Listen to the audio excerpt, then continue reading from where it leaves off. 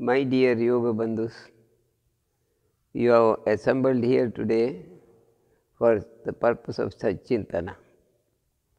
After all, Satchintana, for a few minutes, we are together in our meditation and exchange of some good ideas and thoughts, so that we will be always in positive attitude and positive energy in our day-to-day life. Satsangatve nisangatvam. If there is satsanga, all our negative attitudes will vaporize slowly, and we are moving on a path of positive meditational path. Generally, I get messages saying, Guruji, I am not able to meditate nowadays. I don't know why. Whenever you take class, I get very good meditation. I am unable to hear your speech. I enter myself into deep meditation until you speak. Once your speech is stopped, I come out of meditation, I will be very fresh. Afterwards, if I sit alone, I am not able to meditate. Why this so? This is so because there is some defect in your meditation. You are depending only on Guruji for your meditation. That is not always good. It is okay in the beginning. You depend on Guruji. But you want Guruji always 365 days and 60 years. Is it possible? No. That's why I am telling you, stand on your own legs. Meditate yourself. Any spiritual activity should be your own, because you are you. There is no another person like you on this earth. So, there is no another person like your Guru on this earth. So, you cannot follow the Guru. Take his advice and follow yourself. You are you, that's why I am telling you. You follow yourself. In what way you can develop without the help of Guru? Try that also. One day you will find you will be meditating even without Guruji or Guru. A day will come, you may go higher than the Guru. Then you need no Guru at all. How you can become greater than Guru? That is what I am going to reveal today. Every Shishya should be ready to become greater than Guru. Guru is only namesake, naam ke vaste. Once you learn everything from Guru, take your enthusiasm, willpower, work hard. Today's subject is, there is no substitute to hard work.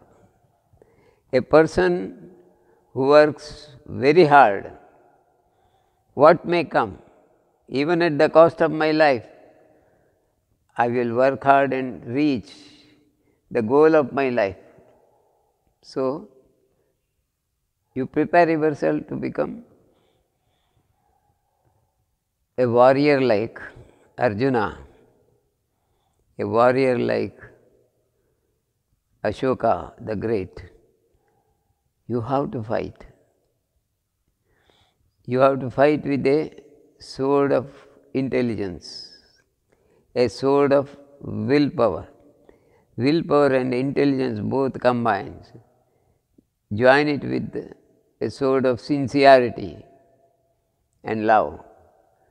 There is no force on this earth can resist you. So I am telling you, there is nothing like hard working. Work hard. I have to work hard today itself. It should be better than yesterday.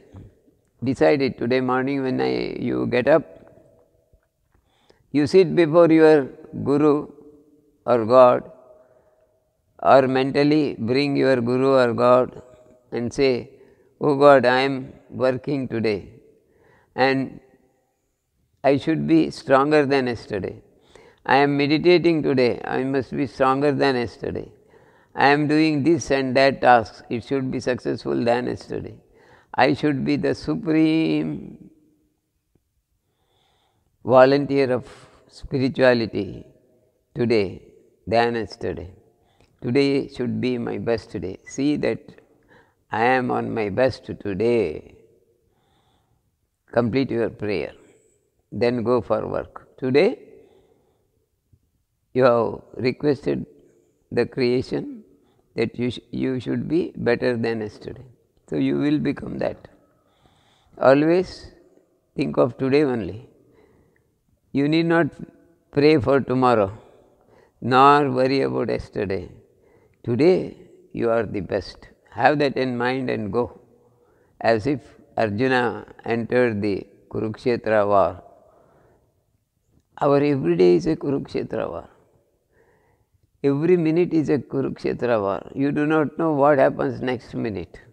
So you should be well prepared from all the angles. You should be like Raja Vikramaditya or Rana Pratap Singh. Rana Pratap Singh used to understand even if a robber comes behind him or a soldier comes, enemy comes behind him to stab, he will understand when he is even 10 yards away from him. He will suddenly jump on him by turning and finish him. This is his special Shakti, special Siddhi of Rana Pratap Singh. He is also a human being like you and I. How he got the Siddhi? By hard work. Anything can be achieved through hard work only. Anything comes easily, you will not enjoy it. Easily that comes will go easily. If you win a lottery of 100 crores, it will leave you within 100 days. But if you earn even 1 lakh rupees by very hard work, you will retain it till your death. So there is no substitute to hard work. So let us decide, let us work hard, especially on the path of spirituality. Hard work only pays more than anything else. Spirituality will not come just like that. You have to work hard. Shradhhavan Labhate Jnanam, Krishna says in Bhagavad Gita. He who has got Shraddha and hard work, he alone gets the Jnanam. Jnanam will not come, Arjuna, simply by sitting or hearing. You should have Shraddha, you should have hard work, you should have willpower. So, all these things have been told in our scriptures, Bhagavad Gita, etc. But of late we are not studying them also, not worried to hear from our Guru also. That is why we fail, that is why we can't meditate. And the person who asked me today morning, "Guruji, I can't meditate nowadays. Remember, you are not hardworking." Then you ask me, what is meant by hard work in spirituality? Simply telling Sri Ram Jai Ram? Even if you tell simply Sri Ram Jai Ram, not possible for you. For a lazy man, even uttering Sri Ram Jai Ram is not possible. Try. I will tell you. Simply sit, close your eyes and breathe in Shri, breathe out Ram. Do only this much. This is the simplest thing you can do in your life. but still you can't do. Why? Because you are lazy. How, Guruji? I am doing the same thing, but still I can't able to meditate. Then I will ask you a question, at what time you got up today morning? I generally used to get up at 5, 6 o'clock, but today I got up at 7:30. That is why you will get tomorrow 7:30 time for meditation. If you get 7:30 and do the japa, the japa will not proceed, only some thoughts will come. What is the difference between getting up 5 o'clock or 4 o'clock and 7 o'clock? It is only in the clock. Why should we worry? When we close our eyes, even 7 o'clock is like midnight. So I think I sit and meditate during midnight. Is it okay? Oh my friend, your thinking is not reality. Your thinking is not the truth. Truth is, it is 7:30 morning. It is entirely different from 4:30 in the morning. 3 hours gap makes lots of difference. Why? Why? Because when you get up at 4 o'clock in the morning, the entire atmosphere is in silence. Silence in what way? Not the sound of waves in your ears, that is totally zero. But the cosmic energy is very, very pure in the early morning. The purity in the nature is maximum in the early morning during Brahmi Muhurt. Early morning, every tree will give you the best oxygen, activated oxygen scientifically. It will give you super cosmic energy. Cosmic energy surrounded by super activity. Then if you sit for meditation, your energy inside also becomes very superior. You will not get any thoughts. So if you really want to meditate, get up at 3:30 also. Okay. Brahmi Muhurta begins from 3:30. That's why I am always requesting you, shouting at you, get up at 3:30 or 4:30, between 3:30 and 4:30. In case you get more sleep, when you get up, take a shower, immediately go and take bath. All your sleep will vanish. You will be very fine. And you can sit for meditation, or you can do yoga, pranayam, and then sit for meditation. Choice is yours. But you will have a beautiful 3 hours time from 3:30 to 6:30, or 2 hours time from 4 to 6. Whatever you select, you can definitely do very good meditation and pranayam, or pranayam and meditation, I mean. That is always good. That pranayam and meditation is not equal to the pranayam and meditation you do after 7:30, after even 7 o'clock. Why? Because once people get up, say 7 o'clock, 7:30, generally people get up by 7 o'clock. Somebody will go for milk, he will quarrel with the milk vendor. Some will go, catch the city bus, he will fight with the conductor. Some will be in the bazaar, somebody's motorbike is not starting, he shout at the mechanic who repaired yesterday.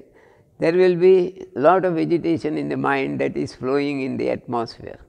So atmosphere begins to charge negatively. When atmosphere is charging negatively, automatically you catch all these negatives and you sit for meditation at 8 o'clock. You get only the milk vendor shouting, only the motorbike repairer mechanic's headache, that this all will enter you. It may not be same thought, but these negatives will give you something irritation. immediately you start thinking something about your office or your wife or your child or something. So business begins around 6:30 to 7. We don't want that business thoughts. We want pure divine thoughts. For that purpose, I am always telling you, get up early morning, very early morning. Even if it is 3, okay, 3:30 is okay. Not prior to 3, after 3. Once you get up, you have to prepare yourself by cleaning yourself, and at least 15 to 20 minutes you may spend. By then it will be 3:30 or 4 o'clock. 4 o'clock is the ideal time for meditating. Sit and meditate. If you can't meditate, then take pranayam. 1 or 2 pranayam you do, then automatically you go for meditation. If you have studied Kriya Yoga, excellent. 4 o'clock or even 3:30 start doing Kriya Yoga. First Kriya will do. By the time you reach the middle of the Kriya, means another half an hour, you will be in deep meditation without your knowledge. Anybody who is not able to meditate, you do Kriya Yoga. Learn Kriya Yoga and do Kriya Yoga. You need not meditate. Meditation happens by itself. That technique is not available in any other type of meditation. Without doing meditation, if meditation happens, that is heaven. That is possible in Kriya Yoga. Kriya Yoga is an action. Go on to action of the mind with a single arrow, single pinpointed goal. It takes you to a particular cosmic awareness. Cosmic awareness in Kriya Yoga. Shunya Dhyana we call it. Shunya Dhyan is nothing but cosmic awareness. All of a sudden it may not come. By practice of few days, you will be able to sense the cosmic awareness and you enter Samadhi state. You cannot become simply a yogi. You have to work hard. That's why I am telling you, get up 3:30 or 4 o'clock early morning and see for 1 year. There is no substitute to hard work. You will become really a great yogi. That name yogi is not required, throw it into the deep sea. We are not bothered about name, fame, anything. I want to meditate and one with God. That is my purpose of life. I want no name of that, this Siddha or Paramahamsa or that Nada Yogi, Bodha Yogi. I don't want any yogi or any name. I want simple meditation. Let not people know about me. I want to sit in a corner and meditate, and finally I want to reach Krishna. Okay, that is excellent. You are the real person, real spiritual practitioner. Work hard. If you work hard and if you have Shraddha, definitely you will reach the goal. So that's why I told today's topic is Shradhhavan Labhate Jnanam. Those who have got Shraddha and hard work. And Shraddha and hard work possible only if you get up very early morning. It is Brahmi Muhurta. In other words, spiritual success will be gained by a person who is real hard worker. What may come, I must reach the goal of life. I must reach the Supreme. I must reach Krishna. I must be one with Krishna because he is my beloved. I am his better off. So, to union with Krishna, Lord Krishna, I have to work hard. Let us decide from today that hereafter we will get up early morning by or before 4 a.m. and do the meditation. Okay, friends, it is time going up. We have got many other tasks to do today. So let me conclude my few minutes lecture here and tell you ಅಸತೋ ಮಾ ಸದ್ಗಮಯ ತಮಸೋ ಮಾ ಜ್ಯೋತಿರ್ಗಮಯ ಮೃತ್ಯೋರ್ಮಾಮೃತಂಗಮಯ. ಓಂ ಶಾಂತಿ ಶಾಂತಿ ಶಾಂತಿ. ಹರಿ ಓಂ.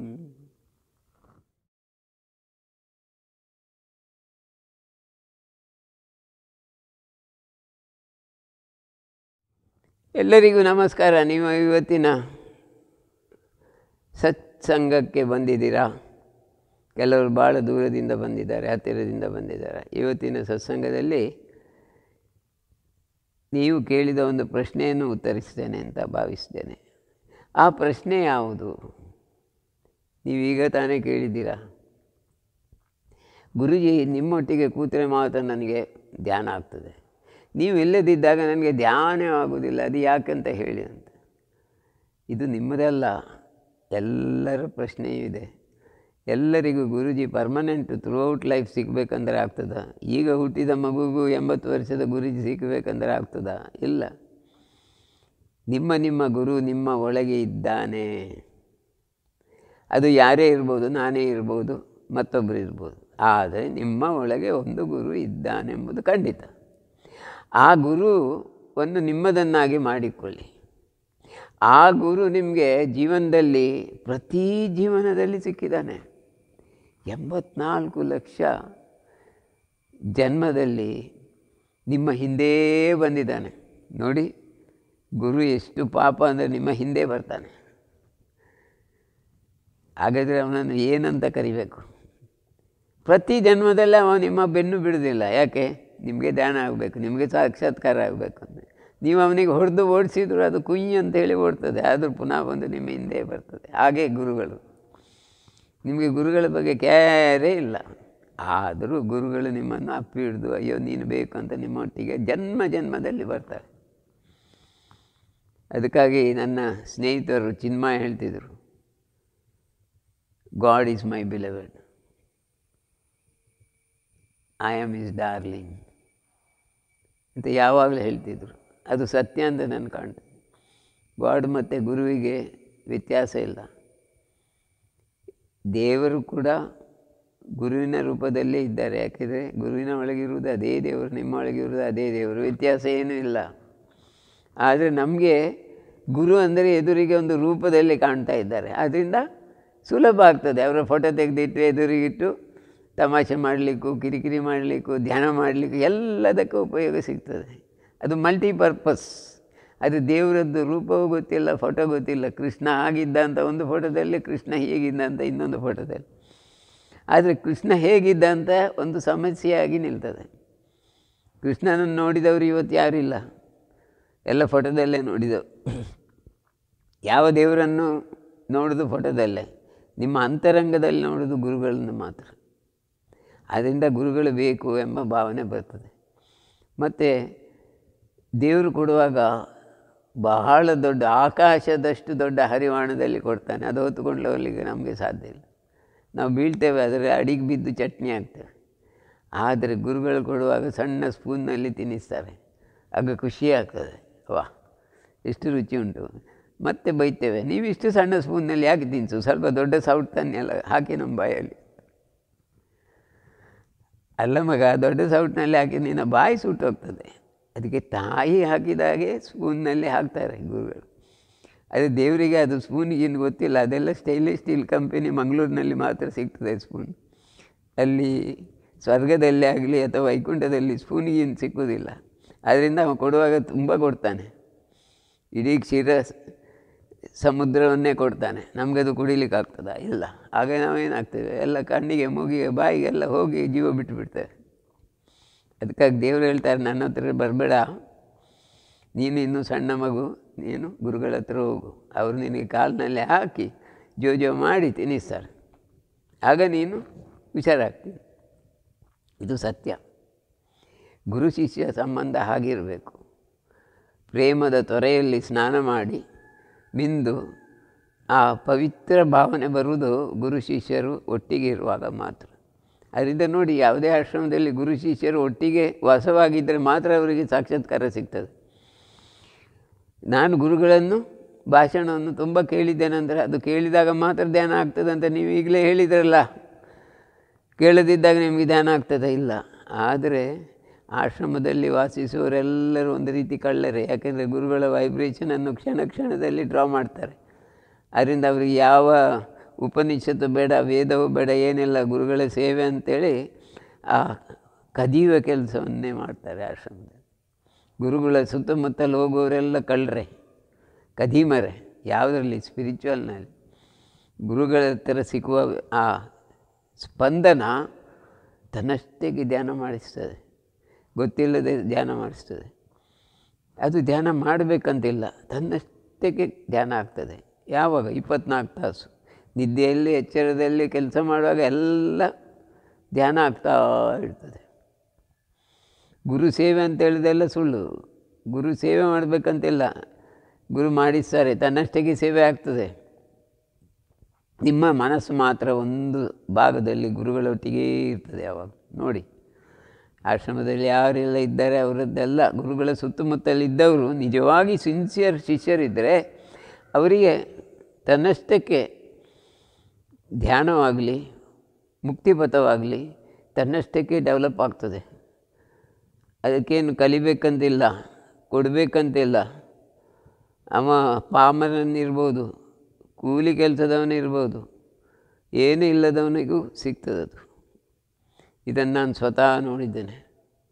ನಿತ್ಯಾನಂದರ ಹತ್ರ ಇರುವವರನ್ನು ನೋಡಿದ್ದೇನೆ, ಕೆಲವರನ್ನು. ಹಾಗೆ ಏನು education ಇಲ್ಲದವರು, ತೆಂಗಿನ ಮರ ಹತ್ತುವ ಒಬ್ಬ ಕೂಲಿ ಕೆಲಸದವ, ಅವನಿಗೆ ಸಾಕ್ಷಾತ್ಕಾರ ಆಗಿದೆ.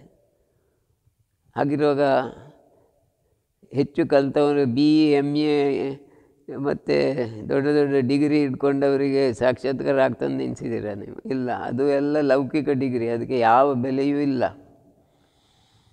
ನೀವು ಡಾಕ್ಟ್ರಾಗಲಿ, ಇಂಜಿನಿಯರ್ ಆಗಲಿ, ಚಾರ್ಟೆಡ್ ಅಕೌಂಟೆಂಟ್ ಆಗಲಿ, ಅದೆಲ್ಲ ಹೊರಗಿನ ಲೋಕಕ್ಕೆ. ನೀವು ವಿಷ್ಣು ಲೋಕಕ್ಕೆ ಹೋಗುವಾಗ ಅವರು ಕೇಳೋದಿಲ್ಲ ಇಲ್ಲಿ ನೀನು ಡಾಕ್ಟ್ರಾ, ಅಕೌಂಟೆಂಟಾ, ಚಾರ್ಟೆಡ್ ಅಕೌಂಟೆಂಟಾ ಅಂತ. ಏನಿಲ್ಲ, ಯಾವ ಡಿಗ್ರಿಗೂ ವ್ಯಾಲ್ಯೂ ಇಲ್ಲ. ಯಾವ ಡಿಗ್ರಿಗೆ ವ್ಯಾಲ್ಯೂ? ಒಂದೇ ಡಿಗ್ರಿಗೆ ಸತ್ಯ ಪ್ರೇಮ, ಪರಿಪೂರ್ಣ ಪ್ರೇಮ. ಸತ್ಯದಿಂದ ನೀವೇನು ಮಾಡ್ತೀರಿ, ಶ್ರದ್ಧೆಯಿಂದ ಏನು ಮಾಡ್ತೀರಿ, ಅದಕ್ಕೆ ಮಾತ್ರ ಬೆಲೆ. ಅದು ಹೊರಗಿನ ವಿಷ್ಣು ಕೊಡಬೇಕಂತಿಲ್ಲ, ನಿಮ್ಮ ಒಳಗೆ ಇದ್ದಾನೆ ವಿಷ್ಣು. ಅದಕ್ಕೆ ಹೇಳಿದ್ದು ವಿಷ್ಣು ಗ್ರಂಥಿ ಭೇದನ, ಹಾರ್ಟ್ ಚಕ್ರದಲ್ಲಿ ಆಗ್ತದೆ. ವಿಷ್ಣು ಅಲ್ಲೇ ಇದ್ದಾನೆ. ಭಗವಂತ ಏನು ಮಾಡಿದ್ದಾನೆ? ನಿನ್ನನ್ನು ಸೃಷ್ಟಿಸುವಾಗ ಎಲ್ಲವನ್ನು ಒಳಗಿಟ್ಟು ಸೃಷ್ಟಿಸಿದ್ದಾನೆ. ಇಡೀ ಬ್ರಹ್ಮಾಂಡದಲ್ಲಿ ಏನಿದೆ ಅದನ್ನೆಲ್ಲವನ್ನು ನಿನ್ನೊಳಗೆ ಇಟ್ಟಿದ್ದಾನೆ. ನಿನ್ನೊಳಗೆ ಇಟ್ಟು ನಿನ್ನನ್ನು ಸೃಷ್ಟಿ ಮಾಡಿದ್ದಾನೆ. ಇನ್ನು ನಿನಗೇನು ಬೇಕು ಹೇಳು? ನೀನು ಮತ್ತು ಬೇಕು ಬೇಕು ಅಂತ ಗುರುಗಳ ಹಿಂದೆ ಹೋಗ್ತೀಯಲ್ಲ. ಯಾಕೆ ಗುರುಗಳ ಹಿಂದೆ ಹೋಗಬೇಕು? ಮನೆಯಲ್ಲಿ ಕೂತು ಧ್ಯಾನ ಮಾಡಲ್ಲ? ಅಯ್ಯೋ, ಇನ್ನೊಬ್ಬ ಫ್ರೆಂಡ್ ಅವನಿಗೆ ಹೇಳೋದು, ಏನು ನಿನಗಿಷ್ಟು ಬುದ್ಧಿ ಇಲ್ಲ, ದೇವರೆಲ್ಲ ಒಳಗಿಟ್ಟಿದ್ದಾನೆ, ಆದರೆ ಎಲ್ಲದಕ್ಕೆ ಬೀಗ ಹಾಕಿದ್ದಾನೆ. ಬೀಗದ ಕೈ ಎಷ್ಟು ಹುಡುಕಿದ್ರು ಎಲ್ಲಿ ಸಿಕ್ಕುವುದಿಲ್ಲ. ಬೀಗದ ಕೈ ಸಿಕ್ಕೋದು ಗುರುಗಳ ಹತ್ರ ಮಾತ್ರ. ಗುರು ದೊಡ್ಡ ಕಳ್ಳ, ಅವನ ಹತ್ರ ಬೀಗದ ಕೈ ಉಂಟು. ಆ ಬೀಗದ ಕೈ ನನಗೆ ಸಿಕ್ಕಿದರೆ ಮತ್ತೆ ನಾನು ಓಡಿ ಹೋಗ್ತೇನೆ. ಅದಕ್ಕಾಗಿ ನಾನು ಗುರುಗಳ ಹಿಂದೆ ತಿರುಗೋದು. ಗುರುಗಳ ಹಿಂದೆ ತಿರುಗುವ ಶಿಷ್ಯರ ಹತ್ರ ಕೇಳಿ, ನನಗೆ ಬೇಕಾದದ್ದು ಬೇರೆ ಏನಿಲ್ಲ, ಬೀಗದ ಕೈ ಮಾತ್ರ. ಬೀಗದ ಕೈ ಸಿಕ್ಕಿದರೆ ನಾನು ಒಳಗೆ ಹೋಗಿ ಒಳಗಿನ ಟ್ರೆಜರಿ ಓಪನ್ ಮಾಡ್ತೇನೆ, ನನಗೆ ಎಲ್ಲ ಸಿಕ್ಕಿದಾಗಾಯಿತು. ಅದು ಓಪನ್ ಮಾಡಲಿಕ್ಕೆ ಬೀಗದ ಕೈ ಒಂದು ಕಬ್ಬಿಣದ ತುಂಡಲ್ಲ. ಕೆಲವೊಮ್ಮೆ ಒಂದು ನಾಮ ಇರ್ತದೆ, ಕೆಲವೊಮ್ಮೆ ಮಂತ್ರ ಇರ್ತದೆ, ಕೆಲವೊಮ್ಮೆ ಒಂದು ಆಸನ ಇರ್ತದೆ, ಕೆಲವೊಮ್ಮೆ ಮನಸ್ಸಿನ ಒಳಗಿಂದ ಚಕ್ರ ಚಕ್ರ ಕನೆಕ್ಷನ್ ಮಾಡುವಾಗ ಎಲ್ಲಿಯೋ ಗುರುಗಳು ತಾಗಿಸ್ತಾರೆ ಎಂಥದೋ ಒಂದು, ಆಗ ಮನಸ್ಸು ಜೀರೋ ಆಗ್ತದೆ ಅಂತ ಹೇಳ್ತಾರೆ. ನಾನೀಗ 10 ವರ್ಷದಿಂದ ಗುರುಗಳ ಹತ್ರ ಇದ್ದೇನೆ, ನನಗೆ ಮನಸ್ಸು ಜೀರೋ ಮಾಡಲಿಕ್ಕೆ ಆಗೋದಿಲ್ಲ. ಅದವರು ಹೇಳಿಕೊಡೋದೇ ಇಲ್ಲ. ಅವರು ಹೇಳ್ತಾರೆ ಅದು ನಿನಗೆ ಆಲ್ರೆಡಿ ಹೇಳಿಕೊಟ್ಟಿದ್ದೇನೆ, ಆಗ್ತದೆ ಅಂತ. ಯಾವಾಗ ಕೇಳಿದರೂ ಹೇಳ್ತಾರೆ ನಿನ್ನ ಮನಸ್ಸು ನಿನ್ನ ಕೈಯಲ್ಲಿದೆ, ವರಿ ಮಾಡಬೇಡ, ಹೋಗು ಅಂತ. ಅವರು ಯಾಕೆ ಹಾಗೆ ಹೇಳ್ತಾರೆ ನನಗೆ ಅರ್ಥ ಆಗೋದಿಲ್ಲ. ನನಗೆ ಅದು ಕಲಿಸಿಕೊಟ್ಟಿದ್ದರೆ ನಾನು ಯಾವಾಗಲೂ ಗುರುಗಳನ್ನು ಬಿಟ್ಟು ಹೋಗ್ತಿದ್ದೆ. ಹಾಗಲ್ಲ. ಒಬ್ಬ ಸೀನಿಯರ್ ಶಿಷ್ಯ ಹೇಳ್ತಾನೆ, ಹಾಗಲ್ಲ, ನಿನಗೆ ಆ ಮೆಚುರಿಟಿ ಬರುವಾಗ ಗುರುಗಳು ಬೀಗದ ಕೈ ಕೊಡ್ತಾರೆ. ನಿನಗೆ ಆ ಮೆಚುರಿಟಿ ಬರದೆ ನನಗೆ ಒಂದೇ ದಿವಸದಲ್ಲಿ ಆಗಬೇಕಂದ್ರೆ ಆಗ್ತದೆ. ನನ್ನ ಗುರುಗಳು ಸ್ವಾಮಿರಾಮರು ಅವರ ಗುರುಗಳ ಹತ್ರ ಹೋಗಿ ಹಠ ಮಾಡಿ ಕೂತ್ಕೊಳ್ಳೋದಂತೆ, ಇವತ್ತು ನಾನು ಕಾಫಿ ಕುಡಿಯೋದಿಲ್ಲ ಅಂತ. ಯಾಕೆ ಸ್ವಾಮಿರಾಮರನ್ನು ಸಾಕಿದ್ದ ಗುರುಗಳೇ. 5 ವರ್ಷದ ಹುಡುಗ ಇರುವಾಗ ಅವರನ್ನು ತಂದೆ ತಾಯಿಗಳಿಂದ ಕರ್ಕೊಂಡು ಹೋಗಿ ಹಿಮಾಲಯದಲ್ಲಿ ಅವರನ್ನು ಒಟ್ಟಿಗೆ ಇಟ್ಟಿದ್ದರು. ಇಡೀ ಜೀವಮಾನ ಅವರೊಟ್ಟಿಗೆ. ಅವರನ್ನು ಆಕ್ಸ್ಫರ್ಡ್ ಯೂನಿವರ್ಸಿಟಿಗೆ ಕಲಿಸಿ MA ಇನ್ ಮ್ಯಾಥಮೆಟಿಕ್ಸ್ ಮಾಡಿಸಿದ್ದಾರೆ ಗುರುಗಳು. ಮತ್ತು ಹೇಳಿದ್ದಾರೆ, MA ಕಲ್ತಿಯಲ್ಲ, ಇಂಗ್ಲೆಂಡ್ನಲ್ಲಿದ್ದೆಯಲ್ಲ, ಇನ್ನು ನಿನಗೆ ಬೇಕಾ ಸ್ಪಿರಿಚುಯಾಲಿಟಿ, ಅಲ್ಲೇ ನಿಂತು ಬಿಡು, ಇನ್ನು ಹಿಮಾಲಯಕ್ಕೆ ಬರಬೇಡ ನಮ್ಮ ಆಶ್ರಮಕ್ಕೆ, ನೀನು ತುಂಬ ಪೋಖ್ರಿ ಅಂತ. ಸ್ವಾಮಿರಾಮರು ತುಂಬ ಪೋಖ್ರಿಯಾಗಿದ್ದು. ಸಣ್ಣದಿರೋ ಗುರುಗಳಿಗೆ ಯಾವಾಗಲೂ ಉಪದ್ರ, ನೀವು ನನಗೆ ಏನು ಹೇಳಿಕೊಡೋದಿಲ್ಲ, ನೀವು ಗುರು ಸರಿ ಇಲ್ಲ ಅಂತ. ಗುರುಗಳ ಎದುರಿಗೆ ಹೇಳಿ ಪೋಖ್ರಿ ಮಾಡಿ ಹೊಡೆದುಕೊಂಡು ಬಡಿದುಕೊಂಡು ಕೂಗಿಕೊಂಡು ಎಲ್ಲ ಮಾಡ್ತಿದ್ರು. ಆದರೂ ಗುರುಗಳಿಗೆ ಶಿಷ್ಯ ಅಂದರೆ ಅಗಾಧವಾದ ಪ್ರೀತಿ. ಯಾಕೆ ಅವರೇ ಸಾಕಿದ್ದು ಮಗುವಾಗಿ. ಎಲ್ಲ ಹೇಳಿಕೊಡ್ತಿದ್ರು, ಆದರೆ ಹೇಳಿಕೊಡ್ತೇನೆ ಅಂತ ಹೇಳ್ತಿರಲಿಲ್ಲ. ನನಗೆ ಎಲ್ಲ ಗೊತ್ತಾಗಬೇಕು ಅಂತ. ನಿನಗೆಲ್ಲ ಗೊತ್ತಾಗ್ತದೆ. ಒಂದು ದಿವಸ ಗುರುಗಳು ಹೇಳಿದರು ಸ್ವಾಮಿರಾಮರಿಗೆ. ಗುರುಗಳ ಹೆಸರು ಬೆಂಗಾಲಿ ಬಾಬಾ ಅಂತ. ತುಂಬ ಜನರಿಗೆ ಅವರ ಗುರುಗಳ ಹೆಸರು ಗೊತ್ತಿಲ್ಲ, ಯಾವುದೇ ಪುಸ್ತಕದಲ್ಲಿ ಅದು ತಿಳಿಸಲಿಲ್ಲ. ಬೆಂಗಾಲಿ ಬಾಬಾ ಹೇಳ್ತಾರೆ ಅವರಿಗೆ, ಸ್ವಾಮಿರಾಮರಿಗೆ, ನೀನು ಗಂಗಾ ನದಿ ಹತ್ರ ಹೋಗಿ ಧ್ಯಾನ ಮಾಡು. ಇಲ್ಲಿ ಅಲ್ಲ ನೋಡು, ಋಷಿಕೇಶಗಿಂತ ಮೇಲೆ 5 ಕಿಲೋಮೀಟರ್ ದೂರದಲ್ಲಿ ಒಂದು ಅರಣ್ಯ ಸಿಗ್ತದೆ. ಅರಣ್ಯದ ಹತ್ರ ಗಂಗಾ ನದಿ ಹರಿತಾಳೆ, ಒಂದು ಬ್ರಾಂಚ್. ಅಲ್ಲಿ ಒಂದು ಗುಹೆ ಇದೆ, ಆ ಗುಹೆಯಲ್ಲಿ ಹೋಗಿ ಧ್ಯಾನ ಮಾಡು. ಅಪರಿಮಾಲಯ ಅದು. ಅಲ್ಲಿ ಕೈಲಾಸೇಶ್ವರ ಅಂತ ಒಂದು ದೇವಸ್ಥಾನ ಇದೆ. ತುಂಬ ಸಾವಿರಾರು ಸರ್ಪಗಳಿವೆ ಅಲ್ಲಿ, ಭಯಂಕರ ಸರ್ಪಗಳಿರೋ ಜಾಗ. ಅಲ್ಲಿ ಒಂದು ಗುಹೆ ಇದೆ, ಅಲ್ಲಿ ನಾವು ಹೋಗಿದ್ದೆವು. ಆ ಗುಹೆಗಳಲ್ಲಿ ಹೋಗಿ ಧ್ಯಾನ ಮಾಡೋದು. ಸರಿ, ಇವರು ಹೋಗಿ ಧ್ಯಾನ ಮಾಡ್ತಾರೆ. ಇವ್ರಿಗೆ ಹೆದರಿಕಂತ ಯಾವುದೂ ಇಲ್ಲ. ನಾನು ಊಟ ತಿಂಡಿಗೆ ಏನು ಮಾಡಲಿ, ಎಷ್ಟು ದಿವಸ ಧ್ಯಾನ ಮಾಡಬೇಕು ಅಂತ ಗುರುಗಳ ಹತ್ರ ಕೇಳ್ತಾರೆ. ಆಗ ಪ್ರಾಯ ಬರೀ 16-17 ವರ್ಷ ಪ್ರಾಯ. ನೀನು ಇಷ್ಟು ಸಣ್ಣ ಪ್ರಾಯದಲ್ಲಿ ಎಂತ ತಿನ್ನಬೇಕು ನಿನಗೆ? ಎಲ್ಲ ಅದು ದೇವರು ನೋಡಿಕೊಳ್ತಾರೆ. ನಿಂದು ಧ್ಯಾನ ಸತ್ಯ ಅಂತ ಆದರೆ ನಿನಗೆ ಯಾವ ತಿಂಡಿಯೂ ಬೇಡ. ನೀನು ನಂಬರ್ 1 ಚೋರ್ ಅಂತ ಆದರೆ ನೀನು ಹೊಟ್ಟೆ ಹಾಳಾಗ್ತದೆ ನಿಂದು. ಆಹಾರಕ್ಕಾಗಿ ಒದ್ದಾಡೋದಿದ್ದರೆ ನೀನು ನನ್ನ ಆಶ್ರಮದಲ್ಲಿ ನಿಲ್ಲೋದು ಬೇಡ, ಹೋಗು ಅಂತ ಗುರುಗಳು ಹೇಳಿದಾಗ ತಲೆ ಬಿಸಿ ಆಯಿತು. ಸರಿ, ಆಹಾರದ ಬೇಡ, ನಾನು ಸಾಯ್ತೇನೆ ಅಲ್ಲಿ ಹೋಗಿ ಅಂತ ಹೇಳಿ ಸೀದಾ ಹೋಗ್ತಾರೆ. ಹೋಗಿ ಗುರುಗಳಲ್ಲಿ ಕೂತು ಧ್ಯಾನ ಮಾಡ್ತಾರೆ. ಒಂದು ದಿವಸ ಹೋಯಿತು, ಯಾರು ಕೇಳೋರಿಲ್ಲ. ಬಹಳ ದೊಡ್ಡ ಅರಣ್ಯ, ಯಾರು ಒಬ್ಬ ಮನುಷ್ಯ ಬಿಟ್ಟು ಎಂಥದೂ ಇಲ್ಲ. ದೊಡ್ಡ ದೊಡ್ಡ ಪ್ರಾಣಿಗಳು ಮಾತ್ರ ಇದ್ದಾವೆ, ಹುಲಿ ಸಿಂಹ ಎಲ್ಲ ಇದೆ. ಎಂಥ ಅವಸ್ಥೆ ನಂದು, ನಾನಿಲ್ಲಿ ಸಾಯ್ತೇನಾ ಏನೋ ಅಂತ ಕೂತ್ಕೊಳ್ತಾರೆ, ಧ್ಯಾನ ಮಾಡಿ ಕೂತ್ಕೊಳ್ತಾರೆ. ಆದರೆ ಅದಕ್ಕೆ ಒಂದು ಕಲ್ಲು ಅಡ್ಡ ಉಂಟು, ಅದರಿಂದ ಯಾರೂ ಒಳಗೆ ಬರಲಿಕ್ಕೆ ಆಗೋದಿಲ್ಲ. ಒಂದು ಸಣ್ಣ ದ್ವಾರ ಅಷ್ಟೇ, ಹುಲಿ ಎಲ್ಲ ಒಳಗೆ ಬರಲಿಕ್ಕೆ ಆಗೋದಿಲ್ಲ ಅಂತದ್ದು ನಾವು ನೋಡಿದ್ದೇವೆ ಅಲ್ಲಿ. ನಮ್ಮ ಆಶ್ರಮದಿಂದ 30 ಜನರಿಗೆ ನಾನು ಕರ್ಕೊಂಡು ಹೋಗಿದ್ದೇನೆ ಅಲ್ಲಿಗೆ. ಆಯಿತು, ಇವರಲ್ಲಿ ಕೂತರು. 1 ದಿವಸ, 2 ದಿವಸ, 3ನೇ ದಿವಸ ಇವರಿಗೆ ಹೊಟ್ಟೆ ಹಸಿವು ತಡೀಲಿಕ್ಕೆ ಆಗೋದಿಲ್ಲ. ಇನ್ನು ಎಂತ ಮಾಡೋದು ನಾನಂತ ಬೆಳಗ್ಗೆ ಎದ್ದು ಇವರು ಧ್ಯಾನ ಮುಗಿಸಿ ಸುಮಾರು 7 ಗಂಟೆ ಹೊತ್ತಿಗೆ ಕಣ್ಣು ತೆರೆಯುವಾಗ ಒಂದು ಮಡಿಕೆಯಲ್ಲಿ ಬಿಸಿ ಬಿಸಿ ತಿನ್ನಲಿಕ್ಕೆ, ಎಂಥದ್ದು ಅವರಿಗೆ ತಿನ್ನಲಿಕ್ಕೆ ಬೇಕಾದದ್ದು ರುಚಿಯಾದ ಆಹಾರ ತಯಾರು ಮಾಡಿ ತಂದು ಕೊಟ್ಟಿದ್ದಾರೆ. ಸ್ವಾಮಿರಾಮರು ಆಲೋಚನೆ ಮಾಡೋದಿಲ್ಲ, ಬಿಸಿ ಉಂಟು, ಈಗ ಸಿಕ್ಕಿದ್ದೇ ಆಯಿತು ಅಂತ ಸಣ್ಣ ಅದರ ಮೇಲೆ ಒಂದು ಸಣ್ಣ ಪಾತ್ರೆ ಮುಚ್ಚಿದ ಪಾತ್ರೆ ತೆಗೆದು ಅದರಲ್ಲಿ ಹಾಕಿ ತಿನ್ನಲಿಕ್ಕೆ ಶುರು ಮಾಡ್ತಾರೆ. ಎಲ್ಲ ತಿಂದು ಖಾಲಿ ಮಾಡ್ತಾರೆ. ಖುಷಿಯಾಯಿತು. ಹೊರಗೋಗಿ ನೋಡ್ತಾರೆ, ಯಾರು ತಂದಿಟ್ಟದ್ದು, ಯಾರು ಕಾಣೋದಿಲ್ಲ. ಅಲ್ಲೇ ನೀರಿನ ತೊರೆ ಬರ್ತಿತ್ತು, ಅದರಲ್ಲಿ ಅದನ್ನು ತೊಳೆದು ಅಲ್ಲೇ ಹೊರಗಿಡ್ತಾರೆ. ಯಾರೇ ಆಗಲಿ ನೀನು, ನನಗಂತೂ ಆಹಾರ ಸಿಕ್ಕಿದೆ, ನಾನು ವರಿ ಮಾಡೋದಿಲ್ಲ, ನೀನು ಹೇಗೂ ಬರ್ತೀಯಲ್ಲ ಪಾತ್ರೆ ತೆಗಿಲಿಕ್ಕೆ, ಆಗ ನಿನ್ನ ಹತ್ರ ಮಾತಾಡ್ತೇನೆ ಅಂತೇಳಿ ಹೋಗಿ ಮಲಗ್ತಾರೆ. ಯಾಕೆ ನಾನು ನಿದ್ದೆ ಮಾಡಿದೆ, ಸುಮಾರು ದಿವಸ ಆಯಿತು. ಧ್ಯಾನ ಅಂತ ಕೂತಿದ್ದೆ. ಆಹಾರ ಇಲ್ಲದೆ ನಿದ್ದೆ ಇಲ್ಲಿ ಬರ್ತದೆ? 3 ದಿವಸದಿಂದ ನಿದ್ದೆ ಇಲ್ಲ. ಈಗ ಸ್ವಲ್ಪ ನಿದ್ದೆ ಬರ್ತಾಯಿದೆ ಅಂತ ಗಟ್ಟಿ ನಿದ್ರೆ ಮಾಡ್ತಾರೆ. ಮಲಗಿದವರಿಗೆ ಸುಮಾರು 4-5 ಗಂಟೆ ಕಾಲ ಎಚ್ಚರವೇ ಇಲ್ಲ. ಎದ್ದು ನೋಡ್ತಾರೆ, ಓ ಮಧ್ಯಾಹ್ನ ಕಳೆದಿದೆ. ಸರಿ, ಇನ್ನು ಇವ ಯಾವಾಗ ಬರ್ತಾನಪ್ಪ ತೆಗಿಲಿಕ್ಕಂತ ಹೊರಗೆ ನೋಡಿದರೆ ಪಾತ್ರೆ ಇಲ್ಲ, ಮುಚ್ಚಳವಿಲ್ಲ, ಎಂಥದೂ ಇಲ್ಲ, ಶಬ್ದವಿಲ್ಲ, ಯಾರೂ ಇಲ್ಲ. ಆಗ ಅವರಿಗೆ ಆಶ್ಚರ್ಯ ಆಗ್ತದೆ, ಈ ಪರ್ವತಕ್ಕೆ ಯಾರು ಬರೋದು? ಇಷ್ಟು ಬಿಸಿ ಬಿಸಿ ಕುದಿಯುವಂಥದ್ದು ತಂದು ಇಡ್ತಾರಲ್ಲ, ಯಾರು ಮಾಡಿದ್ದು? ರವಾದು ಒಂದು ಪಾಯಸವನ್ನು ತಂದು ಕೊಟ್ಟಿದ್ರು. ಆಯಿತು, ಇನ್ನು 2 ದಿವಸಕ್ಕೆ ತೊಂದರೆ ಇಲ್ಲ, 2 ದಿವಸಕ್ಕೆ ಬೇಕಾದಷ್ಟು ಆಹಾರ ಸಿಕ್ಕಿದ್ದು ನನಗೆ ಅಂತ ಹಾಗೆ ಅಲ್ಲೇ ಕೂತು ಧ್ಯಾನ ಮಾಡ್ತಾರೆ. ಆದರೆ ಇಷ್ಟು ಊಟ ಸಿಕ್ಕಿತಲ್ಲ ಅಂತ ಸಂತೋಷದಿಂದ ಒಳ್ಳೆ ಧ್ಯಾನ ಆಗ್ತದೆ ಅವರಿಗೆ. ಏನು ಮರಿ ಮಾಡಲಿಕ್ಕೆ ಹೋಗಲಿಲ್ಲ, ನಾಳೆ ಬಗ್ಗೆ ಆಲೋಚನೆ ಇಲ್ಲ, ನಿನ್ನೆ ಆದದ್ದಾಗಿ ಹೋಯಿತು, ಇವತ್ತಿನ ಧ್ಯಾನ ಒಳ್ಳೇದು ಮಾಡಬೇಕಂತ ಧ್ಯಾನ ಮಾಡ್ತಾ ಹೋಗ್ತಾರೆ. ಮರು ದಿವಸ ಯಾರು ಬರೋದಿಲ್ಲ, ಏನೋ ಒಂದು ಲಕ್ಕಿಲಿ ಒಂದು ಆಹಾರ ಸಿಕ್ಕಿತ್ತು, ಇನ್ನು ಸಿಗ್ತದ ಇಲ್ವ ಅಂತೇಳಿ ಹಾಗೆ ಇರುತ್ತೆ. 21 ದಿವಸ ಕಳಿಬೇಕಲ್ಲ, ನೋಡುವ ಏನಾಗ್ತದೆ. 3ನೇ ದಿವಸ ಪುನಃ ಅದೇ ಮಡಿಕೆ ಬರ್ತದೆ, ಬೇರೊಂದು ಆಹಾರ ಮತ್ತು ರುಚಿಯಾದದ್ದಿತ್ತು. ಹೊರಗೆ ಹೋಗಿ ನೋಡ್ತಾರೆ, ಎಲ್ಲಿ ಯಾರು ಕಾಣೋದಿಲ್ಲ. ಅವರು ಊಟ ಮಾಡ್ತಾರೆ. ಇವತ್ತು ನಾನು ಖಂಡಿತವಾಗಿ ಆ ವ್ಯಕ್ತಿಯನ್ನು ನೋಡಬೇಕಂತೇಳಿ ಪಾತ್ರೆಯನ್ನು ತೊಳೆದು ಚೆಂದ ಮಾಡಿ ಬಾಗಿಲಿನ ಹತ್ತಿರ ಎದುರಿಗಿಡ್ತಾರೆ. ಮತ್ತು ಅಲ್ಲಿ ಕೂತು ಹೊರಗೆ ನೋಡ್ತಾ ಇರ್ತಾರೆ, ಯಾರು ಬರ್ತಾರೆ ಅಂತ. ಒಂದು 4-5 ಮೆಟ್ಲು ಹತ್ತಿ ಬರಬೇಕು. ಹಾಗೆ ಅವರು ಕೂತು ಕೂತು ಕೂತು ಇವರಿಗೆ ಯಾರು ಕಾಣೋದಿಲ್ಲ. ಅಲ್ಲೇ ಧ್ಯಾನಕ್ಕೆ ಹೋಗ್ತಾರೆ. ಡೀಪ್ ಧ್ಯಾನ ಹೋಗ್ತದೆ. ಸಾಧಾರಣ 2 ತಾಸು ಧ್ಯಾನ ಮಾಡ್ತಾರೆ. ಧ್ಯಾನದಿಂದ ಎದ್ದು ನೋಡೋಕೆ ಮಡಿಕೆ ಇಲ್ಲ, ಯಾವುದೂ ಇಲ್ಲ.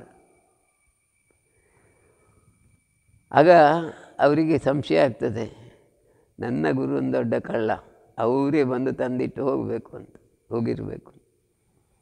ಆದರೆ ಅದು ಗುರುಗಳಿಟ್ಟದ್ದಲ್ಲ. ಅಲ್ಲಿ ಗಂಗೆ ಹರಿತಾ ಇದ್ದಾಳೆ, ಗಂಗೆಯ ಆಶೀರ್ವಾದ, ಯಾರೂ ಉಪವಾಸ ಕೂತ್ಕೊಳ್ಬಾರ್ದಂತ. ಆ ಗುರುಗಳ ಇಚ್ಛೆಯಂತೆ ಗಂಗಾದೇವಿ ಅವರಿಗೆ ದಿನ ಆಹಾರ ಕೊಡ್ತಿದ್ದರು ಅಂತ ಸ್ವಾಮಿರಾಮರೇ ತಿಳಿಸಿದ್ದಾರೆ. ಅವರ ಪುಸ್ತಕದಲ್ಲಿ ಕೂಡ ಇದನ್ನು ತಿಳಿಸಿದ್ದಾರೆ, ಲಿವಿಂಗ್ ವಿತ್ ಹಿಮಾಲಯನ್ ಮಾಸ್ಟರ್ಸ್ ಅಂತ. ಅಂದರೆ ನಾನು ಹೇಳುವುದೇನೆಂದರೆ, ಯಾರು ನಿಜವಾಗಿ ದುಡಿತಾರೆ ಅವರಿಗೆ ಪ್ರಕೃತಿ ಸಹಾಯ ಮಾಡ್ತದೆ. ಇದು ನನ್ನ ಅನುಭವ, ನನ್ನ ಗುರುಗಳ ಅನುಭವ. ನಿಮಗೆ ಪುನಃ ಹೇಳ್ತೇನೆ, ಬ್ರಾಹ್ಮಿ ಮುಹೂರ್ತಕ್ಕೆ ಎದ್ದು ನಿಮ್ಮ ಯೋಗಾಸನಾದಿ ಪ್ರಾಣಾಯಾಮಾದಿಗಳನ್ನು ಮಾಡುವುದನ್ನು ಹಿಂದೆ ಹಾಕಬೇಡಿ, ಮರಿಬೇಡಿ. ಖಂಡಿತವಾಗಿ ನಿಮ್ಮ your success depends on your hard work. There is no substitute to hard work. ಅದರಿಂದ ಚೆನ್ನಾಗಿ ದುಡೀರಿ. ಹೊರಗಿನ ಪ್ರಪಂಚದಲ್ಲಿ ಚೆನ್ನಾಗಿ ದುಡಿದ್ರೆ ಮನೆ ಆಗ್ತದೆ, ಹೆಂಡತಿ ಮಕ್ಕಳಾಗ್ತಾರೆ, ಸಿಗ್ತಾರೆ, ಮತ್ತು ತುಂಬ ಹಣ ಬರ್ತದೆ, ದೊಡ್ಡ ಮನುಷ್ಯರಾಗ್ತದೆ. ಆದರೆ ಯಾವುದನ್ನು ಕೊಂಡೋಗ್ಲಿಕ್ಕಾಗೋದಿಲ್ಲ. ಸ್ಪಿರಿಚುಯಾಲಿಟಿಯಲ್ಲಿ ದುಡಿದದ್ದು ನಿಮ್ಮದು ಜನ್ಮಾಂತರಕ್ಕೆ ನಿಮ್ಮ ಸೊತ್ತದು. ಎಷ್ಟೋ ಲಕ್ಷ ವರ್ಷಗಳ ತನಕ ಅದು ನಿಮ್ಮ ಸೊತ್ತಾಗ್ತದೆ. ಅದರಿಂದ ಅದು ನಿಮ್ಮದಾಗಬೇಕು. ಅದರಿಂದಲೇ ಭಗವಂತ ನಿಮ್ಮದಾಗ್ತಾನೆ. ಅದರಿಂದ ದುಡಿಮೆಯಲ್ಲೇ ಕೈಲಾಸವಿದೆ, ಕಾಯಕವೇ ಕೈಲಾಸ. ಬಸವಣ್ಣ ಹೇಳಿದ್ದಾರೆ. ಬಸವಣ್ಣನ ವಚನ ಎಷ್ಟು ಶ್ರೇಷ್ಠ ಅಂದರೆ, ದಿನನಿತ್ಯ ಬೆಳಗ್ಗೆ ಎದ್ದಾಗ ನನಗೆ ನೆನಪು ಬರ್ತದೆ ಬಸವಣ್ಣನವರದು, ಕಾಯಕವೇ ಕೈಲಾಸ ಅಂತ ಹೇಳಿದರು. ಅದು ಸತ್ಯ. ದುಡಿರಿ, ದುಡಿಮೆಯಲ್ಲಿ ದೇವರನ್ನು ಕಾಣಿರಿ. ಆ ದೇವರನ್ನು ಕಂಡು ಮುಂದೆ ಹೋಗುವಾಗಲೇ ಅದರಲ್ಲೇ ಸಾಕ್ಷಾತ್ಕಾರವು ಸಿಗ್ತದೆ. ಇಷ್ಟನ್ನು ಹೇಳಿ ಇವತ್ತಿನ ಸತ್ಸಂಗದ 4 ಮಾತುಗಳನ್ನು ಇಲ್ಲಿ ಮುಗಿಸ್ತೇನೆ. ಎಲ್ಲರಿಗೂ ಧನ್ಯವಾದಗಳು. ಭಾಳ ಶ್ರದ್ಧೆಯಿಂದ ಕೇಳಿದ್ರಿ. ಹಾಗೆ ಕೇಳಿದರೆ ಸಾಲದು, ನೀವು ಹೋಗಿ ಪ್ರಾಣಾಯಾಮ ಮಾಡಿ ಮುಂದಿನ ಕ್ಲಾಸ್ನಾಗೆ ಮುಂದಿನ ನಮ್ಮ ಈ ಶಿಬಿರಕ್ಕೆ ಬರುವಾಗ ಇನ್ನೂ ಒಳ್ಳೆಯದಾಗಿ ಧ್ಯಾನ ಮಾಡಿದ್ದನ್ನು ನಾನು ಕೇಳಬೇಕು ನಿಮ್ಮಿಂದ. ಧನ್ಯವಾದಗಳು, ಆಶೀರ್ವಾದಗಳು ಎಲ್ಲರಿಗೂ. ಸರ್ವೇ ಜನಾ ಸುಖಿನೋ ಭವಂತು, ಸರ್ವೇ ಜನಾ ಸುಖಿನೋ ಭವಂತು, ಲೋಕಾ ಸಮಸ್ತಾ ಸುಖಿನೋ ಭವಂತು. ಓಂ ಶಾಂತಿ ಶಾಂತಿ ಶಾಂತಿ. ಹರಿ ಓಂ ತಸ್.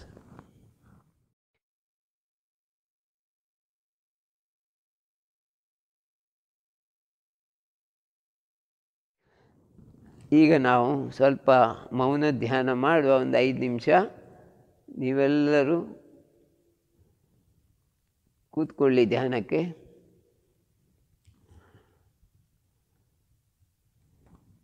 ಹೇಗೆ ಬೇಕಿದ್ರೂ ಧ್ಯಾನಕ್ಕೆ ಕೂತ್ಕೊಳ್ಬೋದು ನೀವು. ಅಂದರೆ ಪದ್ಮಾಸನ, ವಜ್ರಾಸನ ಅಥವಾ ಸುಖಾಸನದಲ್ಲಿ ಕೂತ್ಕೊಳ್ಳಿ. ಕೈಯನ್ನು ನಿಮ್ಮ ಕಾಲಿನ ಮೊಣಕಾಲಿನ ಗಂಟಿನಲ್ಲಿಟ್ಟುಕೊಳ್ಳಿ. ಚಿನ್ಮುದ್ರೆಯಲ್ಲಿಟ್ಟುಕೊಳ್ಳಿ. ಚಿನ್ಮುದ್ರೆ. ಕಣ್ಣು ಮುಚ್ಚಿ ನೇರವಾಗಿ ಕೂತ್ಕೊಳ್ಳಿ. ಶ್ವಾಸದ ಕಡೆ ಗಮನ ಕೊಡಿ. ಶ್ವಾಸ ಒಳಗೆ ಎಳೆಯುವಾಗ ಶ್ರೀ ಎಂಬ ಶಬ್ದ ಕೇಳಲಿ. ಶ್ವಾಸದ ಬಿಡುವಾಗ, ಹೊರಗೆ ಬಿಡುವಾಗ ರಾಮ್ ಎಂಬ ಶಬ್ದ ಕೇಳಲಿ. ಬ್ರೀದ್ ಇನ್ ಶ್ರೀ, ಬ್ರೀದ್ ಔಟ್ ರಾಮ್. ಅಂದರೆ ಶ್ವಾಸ ಒಳಗೆ ಹೋಗುವಾಗ ಶ್ರೀ, ಹೊರಗೆ ಬಿಡುವಾಗ ರಾಮ್. ಶ್ರೀ ರಾಮ್, ಶ್ರೀ ರಾಮ್, ಶ್ರೀ ರಾಮ್,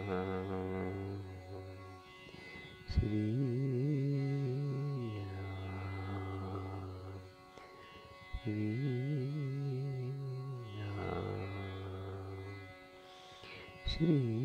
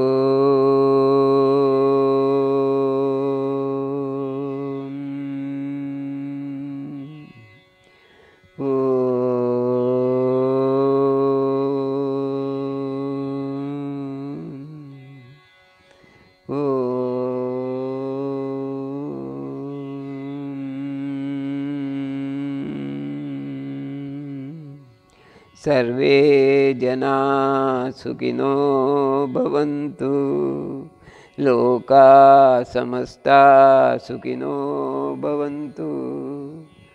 ओम शांति शांति शांति। हरि ओम।